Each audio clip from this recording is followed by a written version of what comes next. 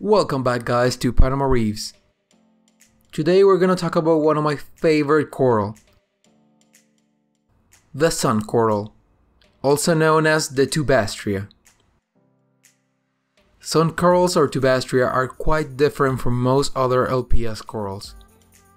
They do not possess a xanthellae, therefore they cannot do photosynthesis, and so they get absolutely no energy from the light. In the wild, Tubastrea corals live in caves, ravines, or on the underside of cliff faces. All these places have two things in common. One, they get little or no direct sunlight. And two, they are places where food particles tend to move to. This is especially true of undersea cliffs, where hot water currents move up, bringing huge amounts of microfauna to the surface.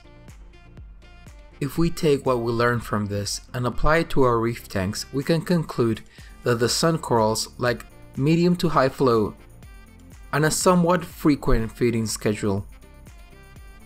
Now to my personal experience with this coral.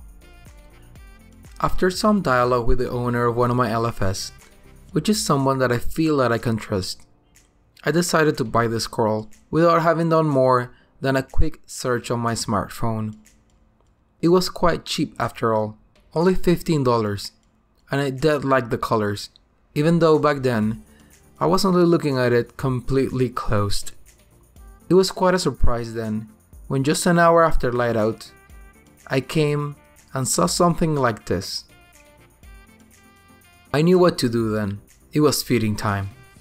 And boy, this coral likes to eat.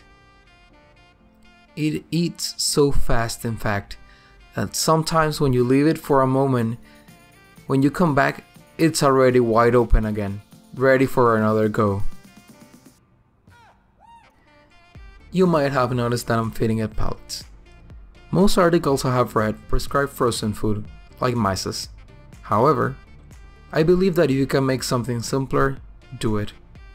And fish eat pellets all the time, so I figured there wouldn't be a problem. After more than a month feeding almost exclusively pellets, I can say this coral thrives on them. Maybe it's hard to notice in this video, since I have been jumping from shots I took back when I bought it to some I have recorded just yesterday. But take a look, this was almost 4 weeks ago. And this was last night. As you can see, this coral is still healthy. And more than that, it's growing. Now, what did I learn in this time? 1. Broadcast feeding is the worst way to feed a sun coral. Broadcast feeding means just taking a whole bunch of food and dumping it in the tank. Obviously, this dumps way too much nutrients in the water, and algae blooms are almost a certainty. 2. Target feeding is only the second best option. Target feeding gets pretty much every polyp fed, but it takes a long time, and some food always gets into the water column. 3. Not every polyp has to be fed. While all polyps have a separate digestive system, coral tissue can transport some of the nutrients between the polyps, so it's false that some polyps will starve if you don't feed them. 4. Put it somewhere with moderate flow and where detritus likes to pass through. In my tank, I have it on the bottom glass and in the front. During nighttime, the gyres move a lot of water and particulate through that corridor. 5. Feeding once a day is enough. This might be a bit controversial, but if you combine it with the last tip, you can see how this coral gets some continuous inflow of nutrients. So now that we're done with that, how do I actually feed my sun coral? I use two methods, depending on how much work I feel like doing in a single day. The days I'm feeling a bit lazy, I use a sort of target feeding, where I turn off all my pumps and simply drop the pellets on top of the sun coral. The days I feel like giving it a big meal, however, I actually carefully take out the coral. I put it in a container I only use for this, and once inside the container I go nuts, pouring loads of food, be it pellets or frozen.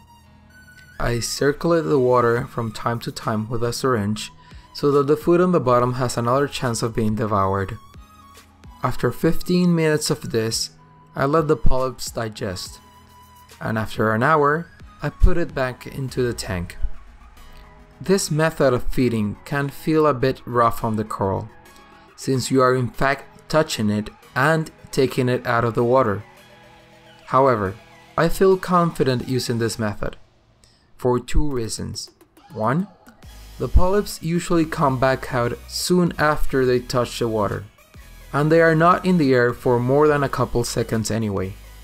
And two, I have seen no adverse signs like tissue damage, polyp retraction, or stunting in growth. After testing this method for almost a month, I can fully endorse it, with the caveat of having a clean container and no swings in temperature while outside the tank. So in conclusion, I have found the sun coral to be one of the most fun coral to keep. I love having to interact with the tank every day, and I can say that this is a hardy coral who, as long as you feed it consistently, is capable of bouncing back from a lot. I can recommend it for anyone who has the time and wants something that keeps their hands wet every day. I hope you guys like this video, and I will gladly answer all your questions in the comments. Thanks for watching, and I will see you guys next time. Bye!